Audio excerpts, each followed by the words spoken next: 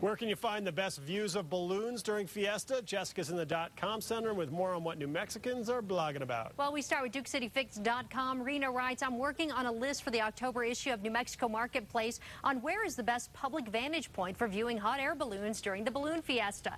One reader says, I've heard that viewing from Sandia Crest is a great change of pace from the crowds. You get a different viewpoint and you can see it all as a whole. Dave says, if you'd like to see the whole process, how they are gassed up, balloons taking off, seeing them up close, the best place, of course, is the field. If you like to see them in flight, I take the tramway exit off I-25, head towards the river. Once you get towards Sandia Pueblo, a lot of the balloons fly right overhead. I also like to see them land. It is a whole different experience from them launching. I like the parking lots and open fields around CNM, UNM pit area. Another person says the best place is on your bicycle, safely using several dedicated bicycle trails. And check out HealingHarmonyHeart.com. It has information on the benefit concert for multiple sclerosis this coming Sunday at the National Hispanic Cultural Center.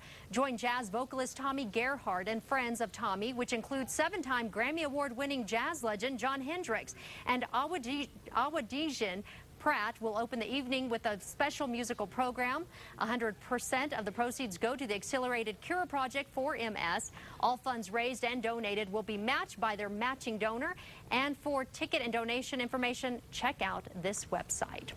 And have you seen this? If you have, it's fun to watch again. The Virginia mascot got bucked off by the feisty horse, but to his credit, he got right back on, and here you'll see him tumbling off in a sec. Couldn't stay on.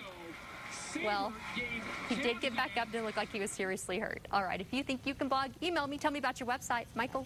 Thanks, Jess. That's all for News 13 on Fox 2. Jeopardy's next. We leave you with a live look at the State Fair.